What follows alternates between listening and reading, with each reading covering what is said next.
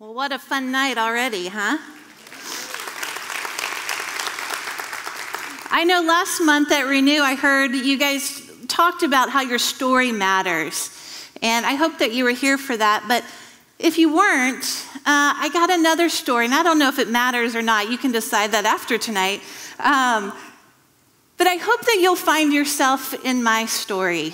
I know Suzanne shared a little bit in the introduction, but I'm just down the street in Dallas. I was actually born and raised here in Houston and moved to Dallas just a few years ago. And it was at a time when I was a young professional. I was in the fundraising kind of world, planning dinners and galas. And if you've ever planned one, you know that having an 11 in 1 year was insane, okay? My identity was really wrapped up in my work. And I don't know how many young professionals have experienced that. That was me. I had a dear friend of mine who's also a pastor kind of helped me realize, Sarah, your identity is in the wrong place. I want to help you reshift it back into Christ. And you know, if you're a Christian, that when you rest in your identity in Christ, it feels different. You know, there was a lot of striving in my life. There's a ton of just working and working and working for approval. And my friend Eric helped shift that with me in 2010. It was an amazing shift for me personally. In that time together, I realized, and he helped me realize, that I'm a people gatherer. And I said, Eric, I don't quite know even what a people gatherer is. And he said, Sarah, you love relationships. You love connecting with people. I want you to think about how you might do that in and outside the church. Well, I had no clue, you guys, what that would look like. I literally spent about 8 or 9 months praying, God, what would you have for me? Does people gathering look like a Bible study? What does that look like? Well, I kept thinking back to the very best moments of my life, and they were around a table. I had a cafe out of my house super illegally in grad school. I really played restaurant. 3 days a week, I'd serve lunch. It was back when we had answer machines, and I'd leave the menu on the answer machine, a soup, salad, sandwich, and dessert, and said, leave a message after the beep, and tell me how many are in your party and at what time and what day you'd like to come. That is like how we played restaurant. It was called the Red Porch Cafe. We had a red painted porch. Well, up until that was the very best year of my life. There was something that felt like all boosters were firing. Do you know that feeling you get when you're doing the thing that you love to do and maybe that you're made to do? I kept thinking about other times that I get to gather friends. I'm in a tiny house in Dallas, and I had a dinner party that first year I was there. And my friends were still talking about it a year later. And I said, well, that was really easy for me. Well, I realized in those moments that I was living into the way God made me as a people gatherer. So when I thought about what that might look like for my new world in Dallas, I thought I'll start gathering people around the table. That's where things felt most natural to me. That's where I like to share my faith. That's where I like to connect with people. So in 2012, I asked my dad to build me a table big enough to seat 20 people. That's what I felt like would be a good size for my yard. My house was tiny, so we went to the backyard with that. We set it under my oak tree, and we dropped 2 chandeliers overhead, and I set a goal to serve 500 people that year. It sounded like a crazy goal. It was just a random number, but I wanted to work intentionally towards that year, living into the way God made me. So my first party, I wanted to invite my neighbors. I knew 2 neighbors when I started, Stephanie and Nita, who still live next door to me. And I knew no other neighbors. So I got on our Nextdoor website. Are you guys familiar with Nextdoor? Yeah. It was early on. We had 300 neighbors on that website at the time. Well, I took everybody's name and everybody's address off that Nextdoor website, and I sent them an invitation. My neighborhood is called So Hip, so I called it the So Hip Soiree. And I said, we're going to have a potluck. Bring a beverage, bring a dish to share. I'll have some live music, which meant one girl on a guitar. And I said, I was this honest. I said, if you've never stepped outside of your house, would you consider coming this night and meeting your neighbors? I would love to meet you. 91 people showed up that night, you guys. I realized that people just want to be invited. I saw person after person I had never even seen before walk down my driveway. Father Will, who lives 2 doors down from me, sat in a small table in the corner of my yard smoking a cigar, and it looked like confession back there. People kept coming through and sitting down and talking to Father Will. I met Paige that night, and I've since seen Paige a million times walking her 2 golden retrievers. I met a lot of neighbors that very first night that I've become friends with now. There's something about inviting people. You know, I think Jesus gives us an invitation as well. You know, you heard at the end of that video 2,000 years ago, an invitation was given, love your neighbor. And I wonder if he really meant our neighbors. I wonder if he meant just the people to the left and right of us. I kept gathering that year because it was Friday, because it was Tuesday and someone was craving pizza. We celebrated birthdays, we celebrated new babies.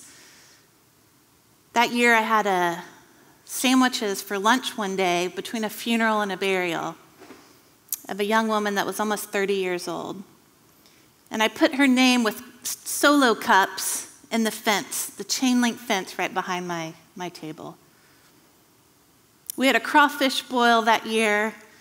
I can't tell y'all how many times I made beef tenderloin just because I wanted to create something. I learned the next year to do it a little bit more responsibly. On Thanksgiving Day, the 500th guest walked down the driveway. You could have heard hooping and hollering 5 blocks over. We did it! My dad was there. I still can see him clapping in like slow motion. Michelle was her name. A young single mother with 3 kids running around her.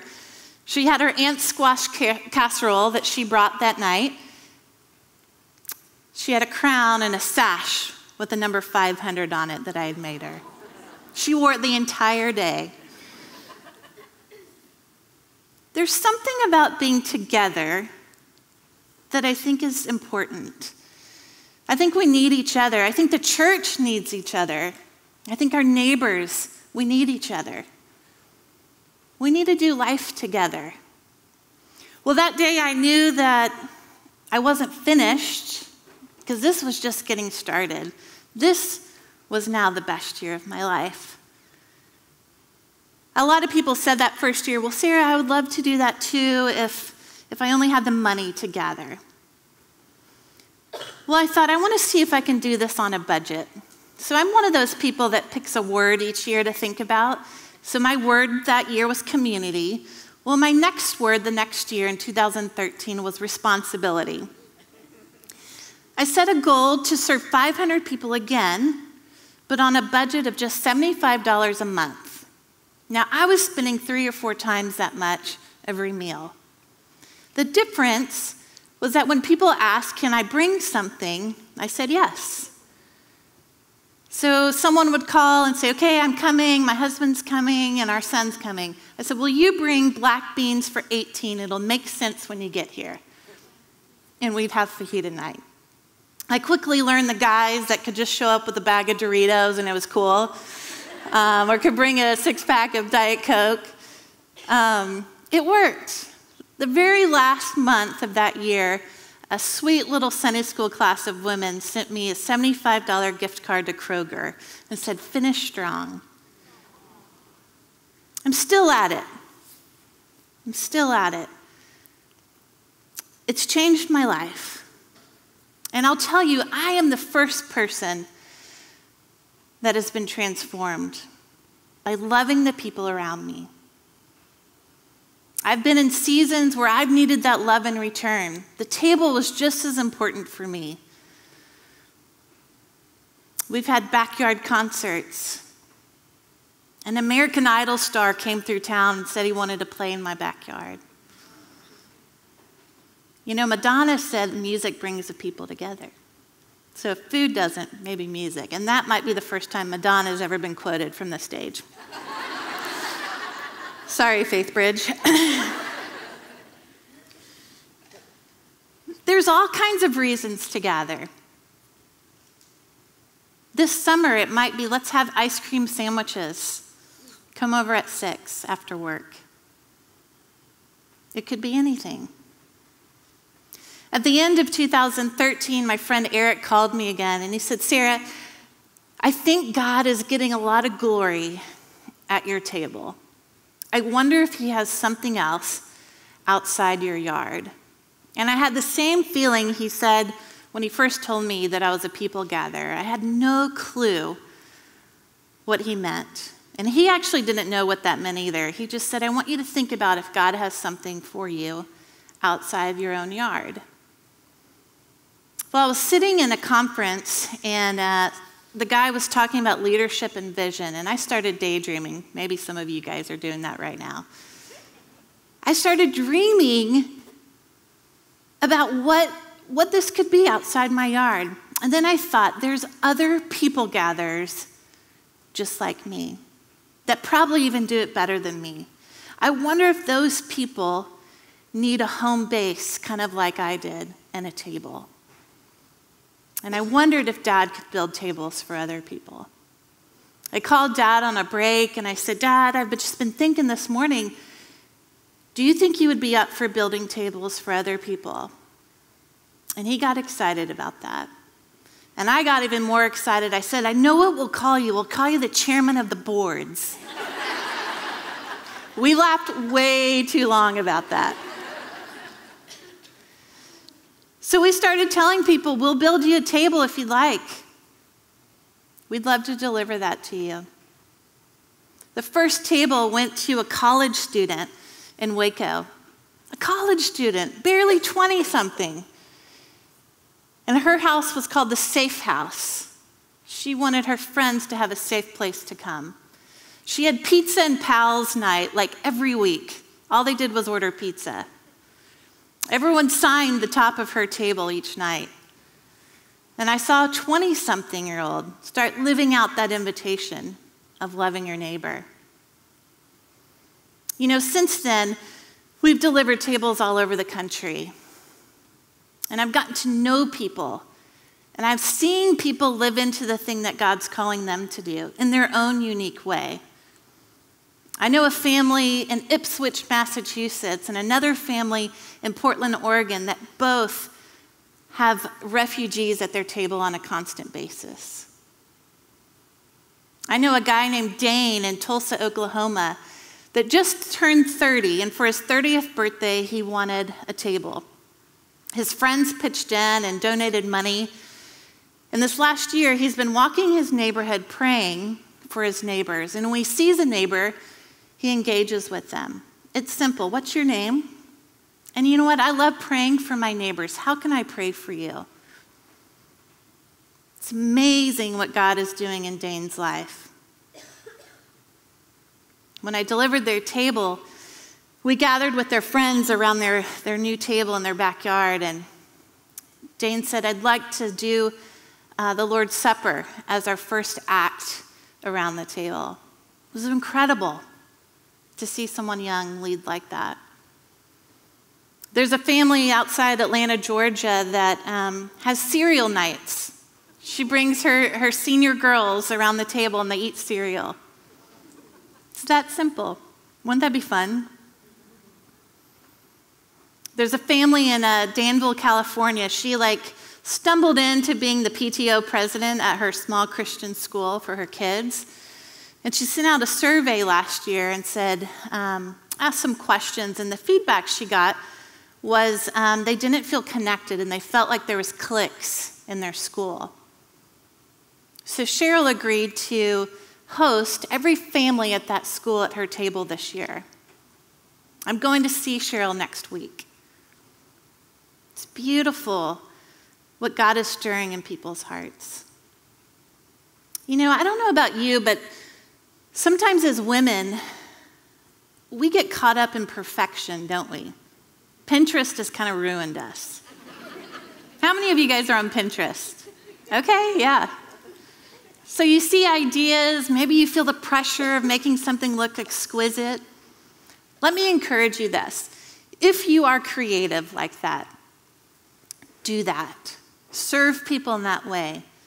But if that's a challenge for you, I want to give you permission to take that off. 9 out of 10 times when people say, Sarah, that was the best dinner party ever, and I ask why, they say the people. There's a difference in worrying about what's on the table than what's around the table. Do you know when you go to someone's home and you know how welcome you are by the way that they engage with you when you first arrive? And then I've been there before where you're scurrying around and you're throwing things behind the closet and you're getting the last dishes, put away. It feels different, right? I challenge you when you start to gather to start thinking about people as the most important thing. The food will always come together. I always say that there's always McDonald's down the street. I've yet to have to go get cheeseburgers, but there's always that in the back of my mind. It doesn't have to be fancy. I want us to think about blessing people instead of impressing people. One of the things I do before we sit down at my table is, and I've done this from the very beginning, I circle everyone up and I introduce every person by name, and then I tell them what I love about them. Even if I just met them 15 minutes before walking down my driveway. I try to make it about them, so when I introduce myself, I try to remember their name, and I try to get something about them. Even if it's as simple as, this is George, we just met. Both of his sons had soccer games this morning, and you should see the way he lights up when he talks about his boys. He's also an attorney, so if you need any help, he'll be down at this end of the table. Some of my dearest friends, it's an opportunity to pause and say, you know what, that text you sent me this week really turned my afternoon around. Thanks for thinking of me. I don't know what that would look like in your home, if that would feel awkward, but there's something really neat about seeing these smiles creep out of someone's heart onto their face. Then they sit down at the table confident. They feel seen and they feel known, and you know something about them to start a conversation. I also do this thing that sounds kind of weird, but I tell people what I hope we would experience at the table. I tell them what I hope we'd experience that night. I said, I hope that we will do more listening than talking, really hear each other's stories. I don't know if you've shared your faith with anyone lately, but it's a lot easier to connect with someone when you know a little bit about them. And I've learned, once you know someone's story, they can be loved. Now, I know your neighbors are probably like mine. They're different. They're not just like me or you. There's opportunities all around us. I can't tell you guys the different people that have come to my table. I've had 2 grocery guys that have sacked my groceries come to the table. Do you ever check out and you have a ton of groceries and they're like, oh, you must be having a party. I'm like, well, I am. Do you want to come? I had a new girl come one day and everyone signs the top of my table and Amy wrote on the table, I have a reservation at this table for life. Amy. Well, a few months later, she came with my other friend, Carrie, and she was invited to come. And Carrie called midweek, and she said, Sarah, Amy's had a really rough week. I don't know if she's going to be able to come or not. Can we kind of keep it up in the air? And I said, of course. Well, Carrie called that morning of our party, and she said, here's the deal. Her husband wants a divorce, and she's devastated. Her sisters and her best friends are in town, and she said there's nowhere else she'd rather be than your table. Can they all come? I said, well, of course. So that night in the introductions, I didn't tell her story. I just said, she told me she's got a reservation at this table for life. Whenever she wants to come, she can come. I sat them on that end of the table that night. You become the keeper of the stories when you get to host. You know someone might connect with someone else that you've invited. That same night, my friend Paige, and I don't share this very often, but Paige brought President George W. Bush's and Laura Bush's housekeeper who cleans their home. She's worked with them in the state capitol, the White House, and now they're home in Dallas. Talk about someone that needs to get out of the house, right? So Maria came, and all I did was share Paige and her connected when they both worked in D.C. together. And Maria sat down at the other end of the table that night. So here's Amy on one end and Maria on the other, and a million stories in between the two of them. One of the things I also like to tell people, what I hope we would experience, is that we would be in this together, that we would create the experience together. So if you see water glasses low, jump up and grab the pitcher and serve the people around you. We eat family style at my table, so I love the awkward holding of the platter and the tongs for the person next to you. There's something about an exchange of having to do stuff together. I even suggest, if you want to load my dishwasher, you can do that too. I do not remember the last time I've loaded my dishwasher, no lie. Maria that night, I was looking for her and I said, Paige, where'd Maria go? She's like, oh, she heard you when you started. She's in there doing your dishes. And I'm like, of all people, she doesn't need to work tonight. I always start with prayer. And when we're in that circle and I'm looking at faces that I don't know if they pray, I always look at them and I said, would it be okay if I prayed tonight? And I genuinely asked. No one's spoken up and said no. But we start our gathering with that. Before we sit down, I said, I know there's going to be a bunch of conversations here tonight. I'd love it if we could have one conversation at some point in the night, probably over dessert. And it's at that time that I take the opportunity to ask a question so people can talk and hear each other and be heard. Sometimes I'll take an attribute of God and I'll say, I've been thinking about this word faithfulness. I'd like to know what you guys think about that word faithfulness. And you'll hear every definition or thought behind faithfulness, from it's sticking with my wife when I wasn't sure if I could. At the end, after everyone's had the opportunity to share if they like, I'll wrap just a neat little bow around it and how I think God is the ultimate definition of faithfulness. And this is how I have seen his faithfulness. And I tell a little bit of my story. It's been really, really beautiful to see how God has just even used that one question or that one conversation that sparks it in someone else, even as we linger at the table. I wonder what God has for this community. I wonder what he has for each of us here tonight. I would imagine that you are like me and that you have been blessed with a home, blessed with a place to live, blessed with resources to share. I wonder if you would consider this summer looking around you and thinking about who you might be able to invite to your table. If you don't have a table permanently, maybe you could find a card table. Set it up on your porch. Set it up in your living room. Lay a blanket down. We ended up calling what we're doing Neighbor's Table. And I put an apostrophe S on it because I think the table belongs to every single individual that sits at it. I also say it's a love mission. And I know we've talked already a bit about God's love here tonight and how he's created us.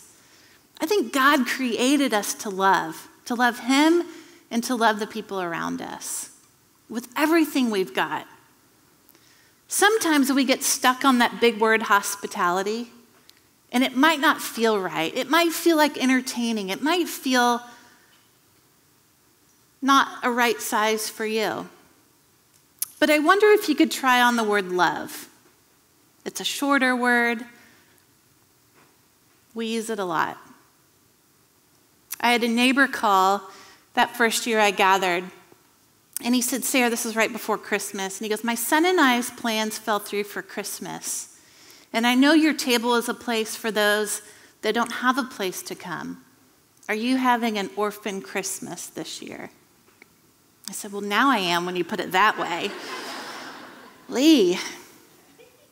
So I called my dad and my sister, and I said, would it be okay if we had neighbors over for Christmas this year? And they said, of course. So Lee said, I'll bring the smoked turkey.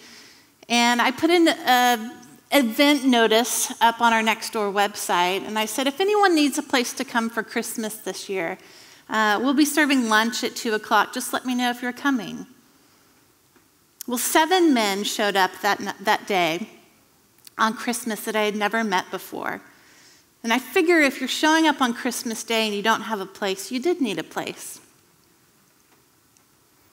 We were talking over lunch that day, and this guy, Russ, looked at me, and his eyes started welling up with tears. And I've got 5-foot-tall letters, kind of like these love letters here, but about 5 foot tall along my fence as a reminder of what I want to do with my neighbors. I want to love them.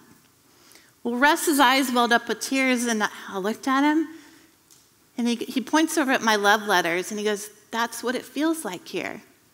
It feels like love. You guys, when we have the light of Jesus in us, we could be talking about nothing, and people know there's something different about us. I don't know if the light bulbs of love are turned up in your heart, but I wonder if God is stirring something in you. I wonder if he could use your hands and your feet and your plates this summer. I wonder, like me, if you want to set a goal to serve people before the next Renew gathering in September. Whether it be 5 people or 15. I wonder if God would lay somebody on your heart to invite to your table. There's a great verse that I absolutely love, and it's really short. It's 1 Thessalonians 5:24. The one who calls you is faithful, and he will do it. Is God calling you tonight to think about the people around you, just to love? Nothing fancy, just love them. Order pizza, grab popsicles. That literally was my last dinner party, pizza and popsicles, 2 adults, and they loved it. Don't get hung up on being impressive. I had a Mother's Day a few years ago. I lost my mom in high school, so I loved celebrating that relationship. I invited my friends and their moms to a Mother's Day dinner party. And I told everyone, bring a story or something that you've learned about your mom, and we're going to share it at the table. Well, I got super nervous to have my friends' moms to my table. This was early on. A lot of them are socialites in Dallas, and if you know what a socialite is, well, a Dallas socialite is like next level. I was like, what am I thinking? Like, we drink out of mason jars at my table. Like, my plates are still the ones I used in college. Like, the table's rustic. It's in the backyard. Well, my friend Shauna, she looked at me that week, and she said, I dare you to serve pizza that night.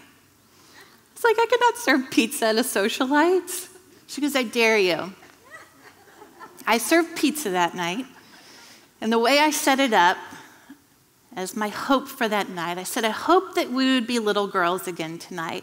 Remember when we had a slumber party, we would circle around the pizza box and we'd tell stories and we'd laugh? I invite you to do that tonight. We had a ball that night. Every single woman ate pizza. I had notes in the mail the next week. One woman even said, I feel like I'm in Napa Valley back here. And I'm like, maybe Napa Alley, because my alleyway's right there. Oh my goodness, y'all. It is fun when we ask God, just show me who you want me to invite. It's as simple as just opening our heart and saying, God, who can I share your love with? You know, we love because he first loved us.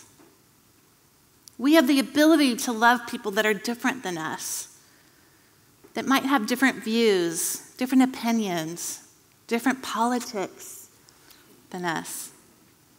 If you haven't noticed, this time in our country could use a little bit more love. It could use a little bit more connection. And I think the answer is the church. And I'm actually kind of partial to women. Women, I think we have the opportunity to open our homes, to pull out a chair for the people closest to us. You might want to start with your family. Bring back the dinner table.